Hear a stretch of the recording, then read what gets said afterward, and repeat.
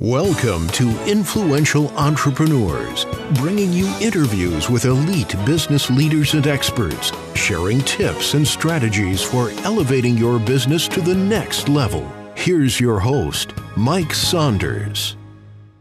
Hello and welcome to this episode of Influential Entrepreneurs. This is Mike Saunders, the Authority Positioning Coach. Today we have with us Amanda McIntyre-Chavis, who is the founder of LegendFactory. Amanda, welcome to the program. Thank you so much, Mike. Thanks for having me. So I love when I see either someone's company name, brand name, or email address, and it just screams that there's a story behind it. So what is a LegendFactory? Okay, well, LegendFactory is a brand management and development company. We focus on creatives, creative ventures, and we range anywhere from working with leadership on their personal branding all the way up to helping Fortune 500 companies pivot their message, launch new products, etc. We just love working with creatives in music and tech, and it's just very exciting for us also to work even with, smaller companies, startups, even down to independent artists. And the reason why I decided to call it LegendFactory is because we really want to help to build a legacy. We really want to be a part of your family long term. And so basically, that's the reason why we named it LegendFactory, is because we hope to crank out some legends. Yeah, that's awesome. And you've got such a wide, diverse variety of clients that you have worked with. So I would suspect that when you're working with some of the smaller brands, you're able to draw from the successes and case studies from the larger brands. And you could even say, here's what I recommend for your brand, and here's why it will work because we just did this with XYZ larger. Do you ever find that coming up in your work with clients? Absolutely. And vice versa, Mike. I mean, what's very interesting, especially now that we're in 2020, you have a lot of big brands as well that are trying to break into these niche markets and don't necessarily have the same I'll say chutzpah as some of the smaller companies who finds ways to connect with their consumers on a grassroots level. Because, you're finding a lot of big brands as well who are trying to have a more personal relationship with their consumers and their followers and fans. And so they notice that, smaller guys, because they don't have big budgets and stuff like that, they've got to find unique and innovative ways to connect with their fans and find new people and new consumers. So I think that, in both ways, we're able to use the information and our experiences on both ends to help each other. Just as you mentioned, for a small brand or small company, we can certainly go to the case studies of the bigger companies, but it's a little bit different. In that case, we're helping them kind of scale up and say, okay, this is what the big guys are doing. This is what has worked for them. But we also understand that certain things, it's not one size fit all, and that we won't be able to necessarily apply everything to them because they simply don't have the budget or the bandwidth yet to do what the big guys are doing. And that's a really, really big point. You could point to the big guys to show your brand's credibility of working with the bigger names, but, it's not as simple as taking off a few zeros off of the, hey, this big brand, we did this for them. They spent X. Let's just take off a few zeros and do the same for you, and it'll work the same. No, it won't. So I'm glad you brought that up. And it really is goes the other direction as well, where, some of the smaller brands that just go, I got to go out there and hustle and get this, underway, this communication, this unique engagement with my audience. And why wouldn't a larger brand be able to go, hold up? We've been doing the same thing over and over again and getting fine results, but what if we try something like that and start pointing to one of these, smaller up-and-coming brands, and they're getting some really big attention?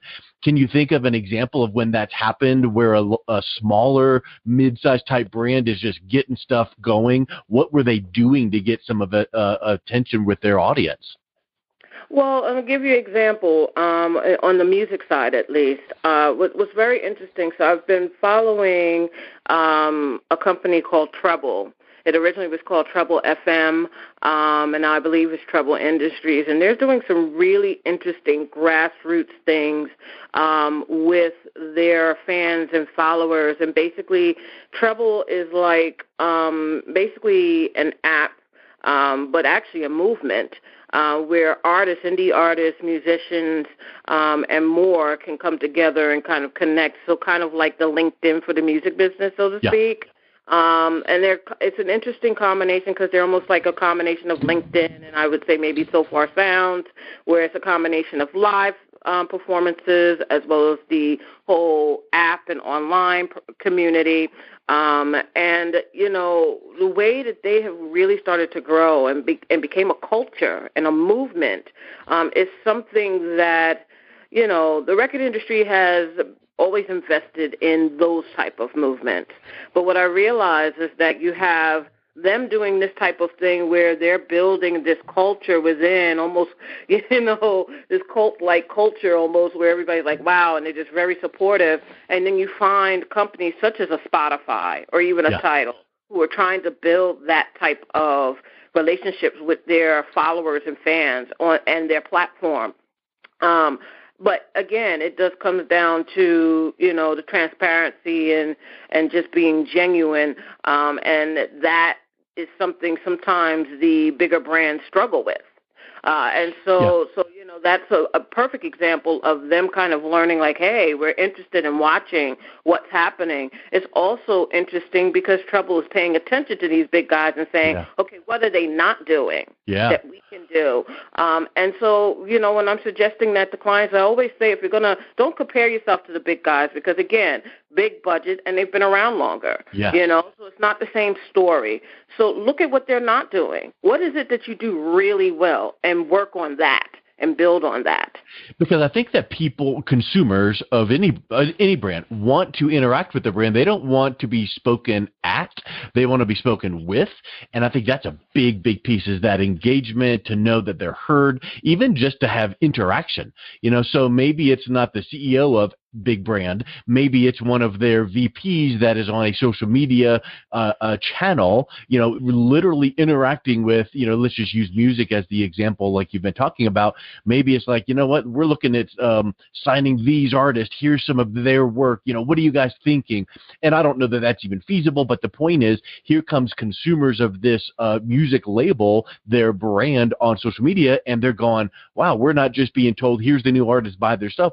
We're being engaged with, and what do we think, and what do we like?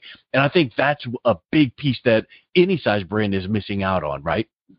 Absolutely. Well, I mean, I use music as an example, but to give another example as well, it's almost like how Lululemon kind of came roaring into the scene. You know, when you already had Adidas and Nike and other brands, athletic brands that were in that space, you know, again, it came down to them being grassroots and getting their people out there and truthfully even getting their executives out there. It's so interesting, Mike, that you brought that up because part of what I had done, I'm a former ambassador of New York Women of Wearables for New York. And basically Women of Wearables is an organization for women in wearable technology. And part of what I wanted to do as a series was to bring out some of those execs from behind the desk out into the community, talk with people, do panels and things like that. And that's a lot of what I suggest to clients as well at the bigger guys because you know, there is a definite disconnect.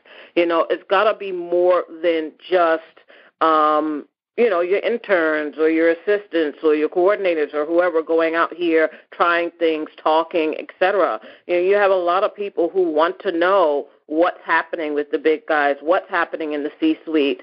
And, you know, as you said, it's not always feasible. But, you know, I'll say a lot of these other brands that are having success because they are coming out from behind the big desk, you know, it's apparent in their company culture, and it actually trickles all the way down to the product and their relationship with the consumers as well. Yeah, did you ever read that book years ago by Seth Godin by the name of Tribes? Yes, absolutely. And one of the takeaways I remember from the book is, and I know I'm paraphrasing the concept, but pretty much you want to wrap your arms around your tribe, your community, your audience, your customers, and find out exactly what they like, don't like, what they want, what they wish that your product had, and then go build it and sell it to them. As opposed to building this thing, creating this thing, and then selling it to people and it falling on deaf ears. So, like what we've been talking about here with these brands, how can you listen and engage with and truly get what they're looking for and then go, you know what? This is kind of close to what we have in production, but since now our audience is saying they want this aspect or this piece of it, let's now get this over to R&D, depending on the brand. Now, I think the downfall of that is you then could have you can't listen to everybody because now it's going to be all over the place and you'll be running around in circles trying to give this person that thing. So you've got to have control when you're now reaching out to and listening to your audience. Is that something that you've seen in the industries that you work in as well? Absolutely, absolutely. That's especially when it comes down to retail, because you have that fast retail, which also means fast turnover. So yeah, you can't listen to everything. I mean, I think more importantly, more so than just the feedback, is about the engagement. And this is a lot of what I talk to them about is, yes, you can't chew every piece of feedback that you get back, but you have to be listening in the first place. I think the core part of it is to be listening and engaging, and hearing what's going on, and then kind of working through all of those bits and pieces, the data that you're getting, the A and B testing that you're doing, the focus groups, stuff like that. These are tools that I think a lot of big box brands are getting back to. It's certainly something I suggest for startups and small to mid-sized companies all the time. Do some A/B testing, see what's happening, find your audience. Because again, this is about having that long tail and being around for a while. And that's the problem with a lot of the big brands that tried to go fast retail and kept cranking out things. At the end of the day, it didn't really help their bottom line, and then they end up suffering in major ways, and it trickled all the way up to down to their employees. Because now they've lost a lot of money and, it affects the workforce, et cetera, et cetera.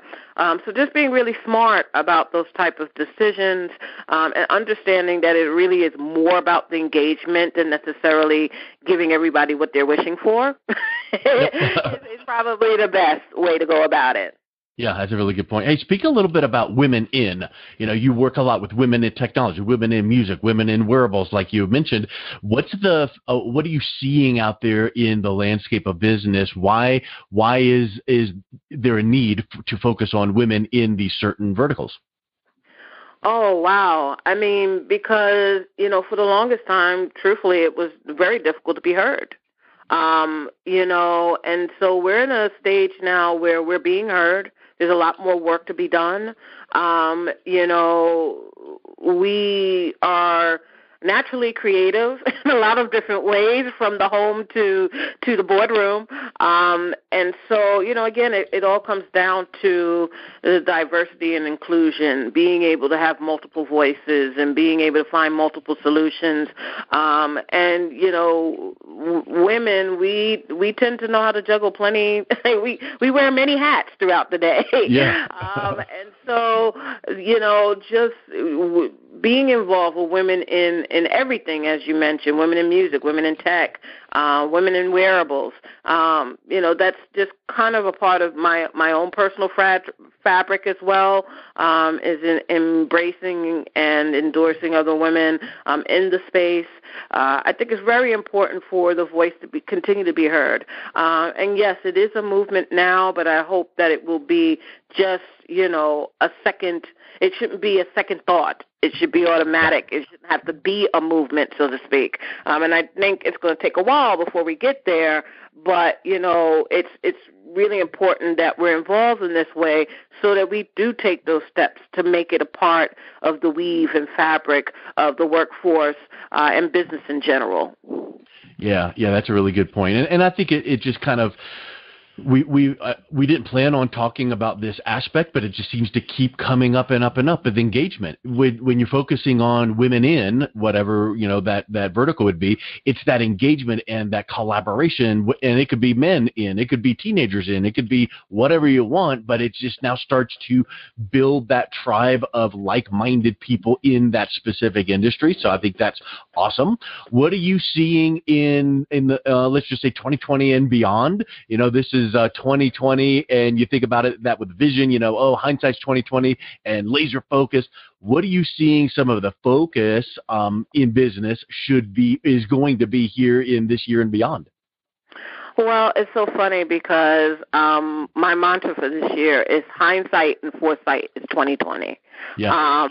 And the reason why I came up with this mantra is because yes, we're building towards the future. We're here in the present. We're building towards the future. But we also have to look to the past so that we don't, continue the same mistakes, learn from those things. And this year, I truly believe that people are looking at these things and we're building, for the future. We're building in a different way, I think, personally. I mean, my personal opinion is that we're becoming a bit more transparent. We're really trying to say, hey, all of these movements and different things shouldn't just be a movement. It should be more of the norm.